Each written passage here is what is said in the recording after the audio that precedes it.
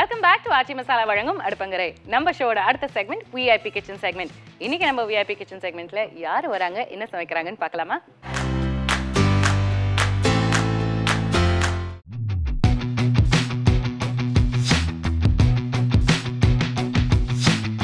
Jaya TV நேயர்களுக்கு வணக்கம்.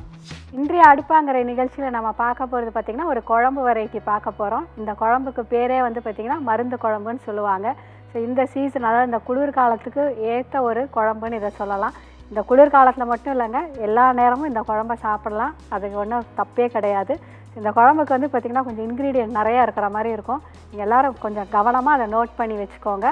இப்போ அந்த குழம்பு எப்படி செய்கிறதுன்னு பார்க்குறதுக்கு முன்னாடி அதுக்கு தேவையான பொருட்கள்லாம் என்னென்னு பார்த்துட்டு வந்துடுவோம். மருந்து குழம்பு செய்ய தேவையான பொருட்கள்: சுக்கு விரல் நீள துண்டு, கண்டத்திப்பிலி 4 to 5 குச்சிகள், அரிசி திப்பிலி 5, சித்தரத்தை விரல் நீள துண்டு, அதிமதுரம் சிறிய துண்டு, மிளகு 1 டீஸ்பூன், சீரகம் 1 டீஸ்பூன், மிளகாய்த்தூள் 2 டீஸ்பூன், மல்லித்தூள் 2 டீஸ்பூன், மஞ்சள் தூள் 1/2 டீஸ்பூன், சின்ன வெங்காயம் 15, பூண்டு பற்கள் 15, மணத்தக்காளி வற்றல் 1/4 கப், கறிவேப்பிலை 1 கைப்பிடி, புளி கரைசல் 1 கப்,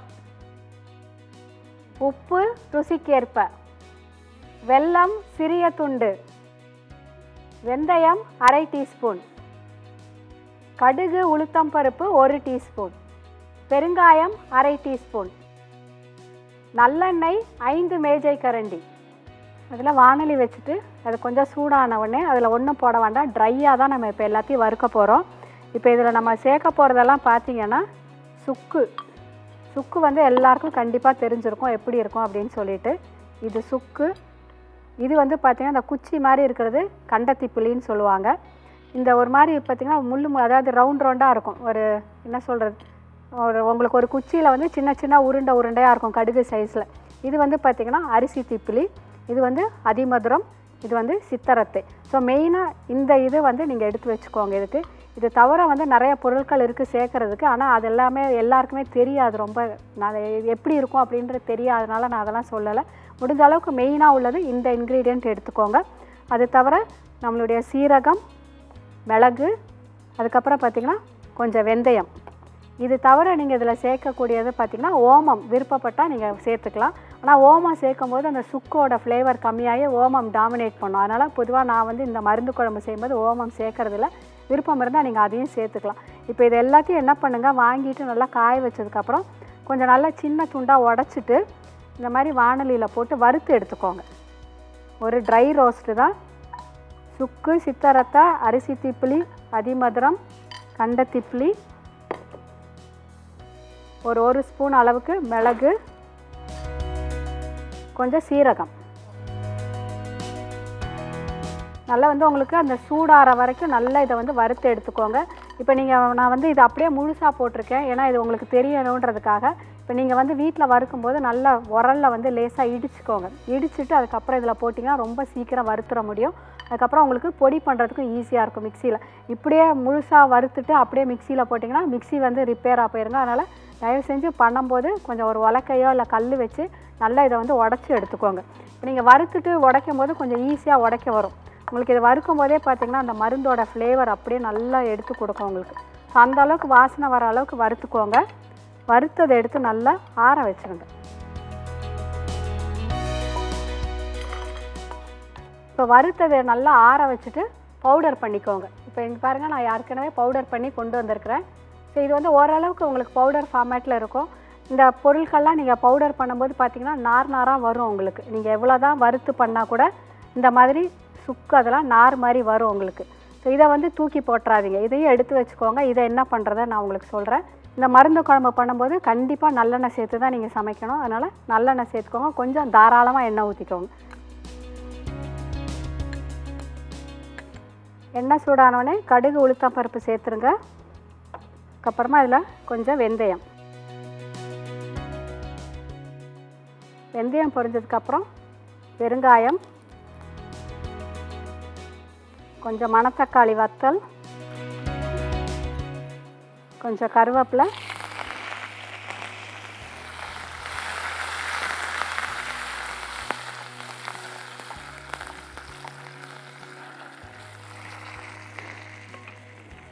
அடுத்தது சின்ன வெங்காயம்,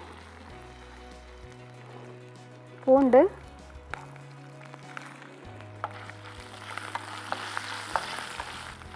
இது நல்லா கொஞ்சம் வதக்கிக்கோங்க. வெங்காயமும் பூண்டும் கொஞ்சம் வதங்கிடட்டும் நல்லா. அடுத்து இதில் மஞ்சள் தூள், அடுத்தது மிளகாத்தூள், மல்லித்தூள் சேர்த்துக்கோங்க.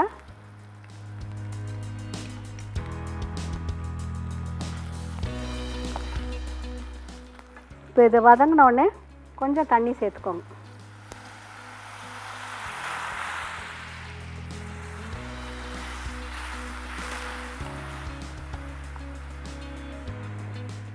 இப்போ இதில் வந்து புளி எடுத்திருக்கேன் இல்லையா, புளி வந்து எவ்வளோ அளவு எடுக்கணும் அப்படின்னு பார்த்தீங்கன்னா, நீங்கள் குழம்பு ஒரு நார்மலாக ஒரு 4 பேருக்கு செய்கிற மாதிரி இருந்துச்சுன்னா நல்ல ஒரு பெரிய நெல்லிக்காய் சைஸ் எடுத்துக்கோங்க. நெல்லிக்காய் சைஸ் எடுத்து நல்லா ஊற வச்சுட்டு அதுக்கப்புறமா புளி தண்ணி ரெடி பண்ணி வச்சுக்கோங்க. இந்த குழம்பு வந்து பார்த்திங்கன்னா உங்களுக்கு 1 வாரம் ஆனாலும் கெட்டே போகாது. நீங்கள் நல்ல தாராளமாக கொஞ்சம் எண்ணெய் விட்டு நல்லா மேலே எண்ணெய் பிரிகிற மாதிரி வச்சுருந்தீங்கன்னா கண்டிப்பாக நல்லாவே இருக்கும் இந்த குழம்புல. இப்போ இதை வந்து ஸ்டோர் பண்ணும்போது கண்டிப்பாக கண்ணாடி பாட்டிலில் ஸ்டோர் பண்ணுங்கள். தயவு செஞ்சு பிளாஸ்டிக் பாட்டிலில் யூஸ் பண்ணாதீங்க, உங்களுக்கு அந்த மெடிசினல் வேல்யூ ஃபுல்லாக போயிடும். இப்போ பாருங்கள் நம்மளுடைய பொடி ஃபுல்லாக கொதிச்சாச்சு. இப்போ இந்த புளிக்கரைசலை இதோட சேர்த்துக்கோங்க. இப்போ இதில் தேவையான அளவு உப்பு சேர்த்துக்கோங்க. கல்லுப்பு சேர்த்து பண்ணுங்கள். இந்த குழம்பு பண்ணும்போது தூளுப்பை கொஞ்சம் அவாய்ட் பண்ணிடுங்க.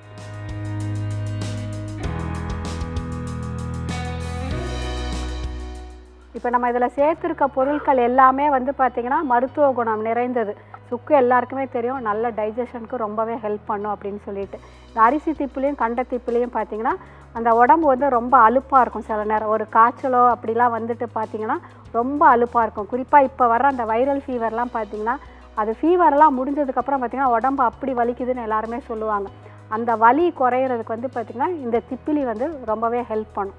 ஸோ அது நல்லா சேர்த்துக்கோங்க. அதே மாதிரி அதிமதுரம் வந்து தொண்டைக்கு வந்து நல்ல இதமாக இருக்கும். அதனால தான் அதுக்கு பேரே வந்து பார்த்திங்கன்னா அதிமதுரம்னு சொல்லுவாங்க. அதே மாதிரி சித்தரத்தையும் வந்து உங்களுக்கு இந்த காய்ச்சல் வந்ததுக்கப்புறம் அந்த உடம்புக்கு தேவையான ஸ்ட்ரென்த்தை கொடுக்கக்கூடியது சித்தரத்தை. அதனால தான் அதை சேர்க்க சொல்லுவாங்க. அது தவிர மணத்தக்காளி வத்தல் வந்து வாய்ப்புண் வயிற்று புண்ணு ஆற்றக்கூடியதுன்னு எல்லாருக்குமே தெரியும். ஸோ இப்போ இதில் நீங்கள் வந்து இதில் மணத்தக்காளி வத்தலுக்கு பதிலாக கொஞ்சமாக சுண்ட வத்தல் இருந்தால் நீங்கள் அதையும் சேர்த்துக்கலாம். சுண்ட வத்தல் வந்து வயிற்றில் இருக்க சின்ன சின்ன பூச்சிகளை வந்து அழிச்சிடும். அதனால தான் வந்து அப்பப்போ வந்து சுண்ட வத்தல் சேர்த்து சாப்பிட சொல்லுவாங்க. நம்ம முன்னோர்கள் பார்த்திங்கன்னா இந்த குழம்பு வகைகள்லாம் கண்டிப்பாக மாதத்தில் ஒரு நாள் சாப்பிட்டே ஆகணும்னு சொல்லுவாங்க. கசக்குதோ இல்லையோ அதெல்லாம் தெரியாது, கொஞ்சம் சாப்பிடணும்னு சொல்லுவாங்க. பாருங்கள் இது நல்லா கொதித்து வந்துடுச்சு. இப்போ நம்மளுடைய இந்த மருந்து பொடி, அதாவது அந்த சுக்கு, திப்பிலி, அரிசி திப்பிலி, கண்ட திப்பிலி, அதிமதுரம், சித்தரத்தை, மிளகு, சீரகம் அதெல்லாம் சேர்த்து பொடி பண்ணோம் இல்லைங்களா, இந்த பொடியை வந்து நம்ம இதோட சேர்க்க போகிறோம். இப்போ இந்த நீங்கள் பொடியை வந்து அப்படியே சேர்க்காதீங்க. அப்போ என்ன ஆகும்னா அங்கங்கே கட்டி கட்டியாக நின்றோம். அதனால் இந்த மாதிரி எந்த ஒரு பொடி வகைகள் நீங்கள் குழம்புல சேர்க்குறதா இருந்தாலும் கொஞ்சம் தண்ணி சேர்த்து கரைச்சிட்டு அதுக்கப்புறமா அதில் சேர்த்துக்கோங்க.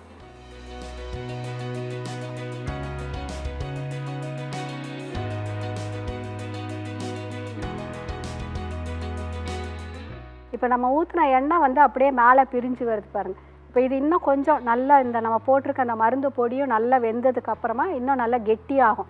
அந்த ஸ்டேஜ் வரைக்கும் நீங்கள் வெயிட் பண்ணுங்கள். கொஞ்சம் நிதானமான தீயில் வச்சிங்கன்னா உங்களுக்கு வந்து நல்லா ரெடி ஆகிடும் இந்த குழம்பு. இதை கொஞ்சம் தீயை சிம்மில் வச்சுட்டு இதை மூடி வச்சுருவோம்.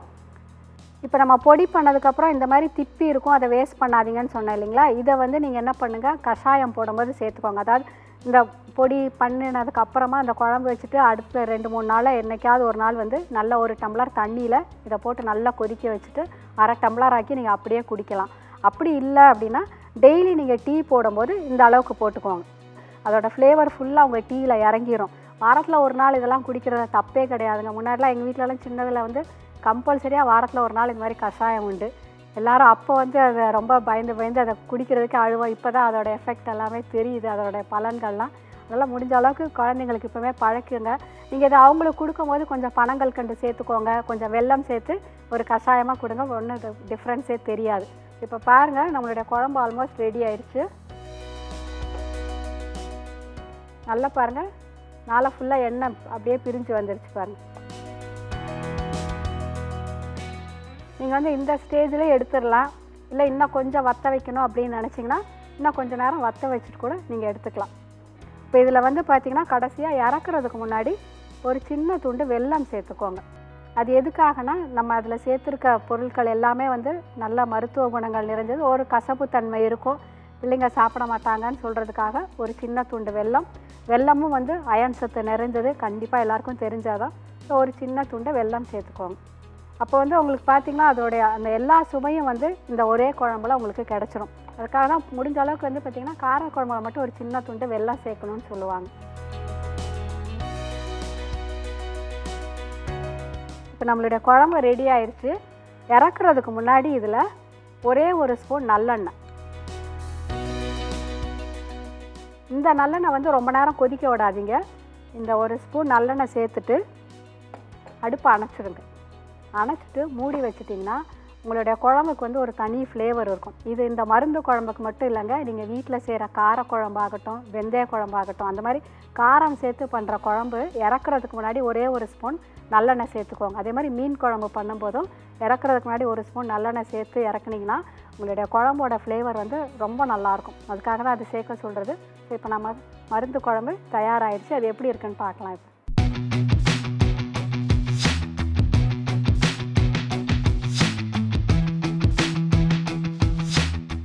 இப்போ நம்ம மருந்து குழம்பு எப்படி செய்கிறதுன்னு ஒரு சின்ன ரீகேப் பார்த்துடலாம்.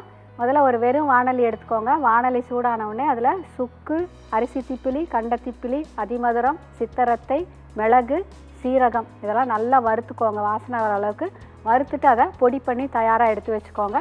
திரும்பவும் வாணலி சூடாக்குங்க. அது சூடானவுடனே அதில் நல்லெண்ணெய் சேர்த்துட்டு கடுகு, உளுத்தம் பருப்பு, வெந்தயம் தாளிச்சிட்டு மணத்தக்காளி வத்தல், கருவேப்பிலை, நறுக்கி வச்சுருக்க வெங்காயம், பூண்டு சேர்த்து நல்லா வதக்கிக்கோங்க. அது வதங்கினோடனே மஞ்சள் தூள், மிளகாத்தூள், மல்லித்தூள் சேர்த்து வதக்கிட்டு கொஞ்சம் தண்ணி சேர்த்து கொதிக்க விடுங்க. இது கொதி வரும்போதே கரைச்சி வச்சுருக்க புளிக்கரைசலையும் சேர்த்துட்டு தேவையான அளவு உப்பும் சேர்த்து நல்லா கொதிக்க விடுங்க. இது நல்லா கொதித்து வரும்போது நம்ம ஏற்கனவே ரெடி பண்ணி வச்சுருக்க அந்த மருந்து பொடியை கொஞ்சம் தண்ணி கலக்கி அதோட சேர்த்து நல்லா கொதிக்க விடுங்க. கொஞ்சம் கெட்டியாகி வரும்போது ஒரு சின்ன துண்டு வெல்லமும் ஒரே ஒரு ஸ்பூன் நல்லெண்ணெயும் சேர்த்து இறக்குனீங்கன்னா உங்களுடைய மருந்து குழம்பு தயார்.